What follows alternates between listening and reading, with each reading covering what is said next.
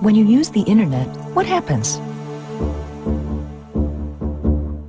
Whether you go online to chat with a friend, or send mail, or buy a book, or check the weather, watch a movie, or study the Peloponnesian War, it feels like there's one wire connecting you directly to the thing you want. But a billion other people are connecting to a billion other things at the same time. How does that happen? It's really about making agreements. Think of networking as a game. It only works if we agree to play by the same rules. Otherwise, it's not much fun. If you can get 2 or more computers to play together, you have a network. If your friend can do it too, there's another network. But if you both agree that your networks will play the same way, now you can hook the 2 together. You have an internetwork. The rules we play by are called the Internet Protocol. And as long as we all agree, we can keep adding more devices and more networks until the whole world is connected. That's what the Internet is, a network of networks that share each other.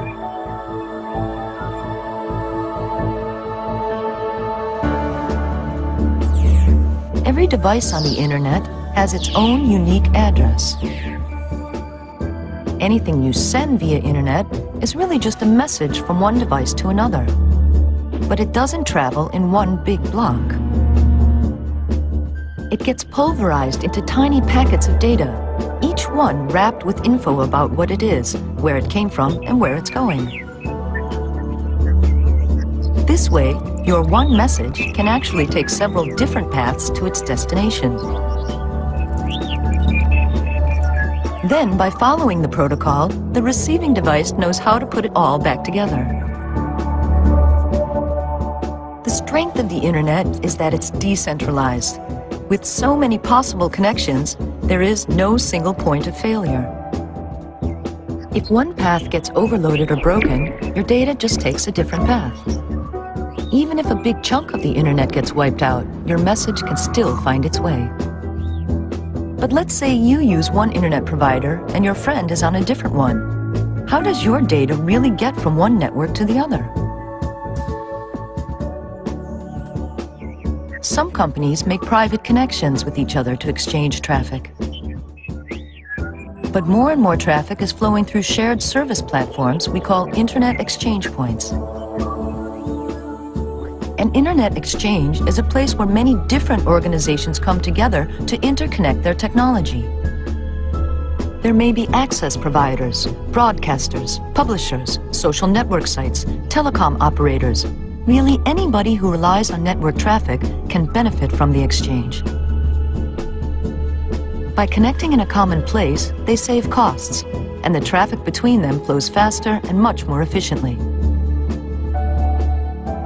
Traditionally, providers have sold each other passage on their networks.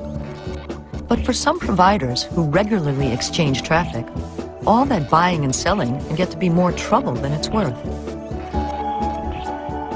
Many of them saw that if they just agree to meet each other halfway, then everybody's costs go down and the traffic moves more smoothly. Providers are able to make a single connection to the platform to exchange traffic with many participants. This way of doing things is called peering, and it's making the Internet faster and more affordable for everybody.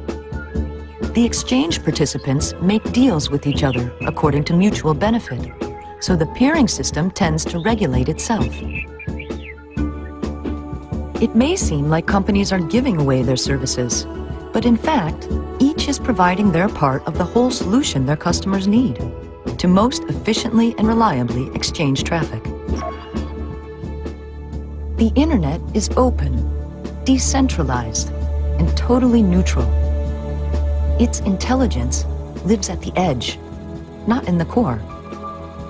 No single organization controls it, and that's why it works as well as it does.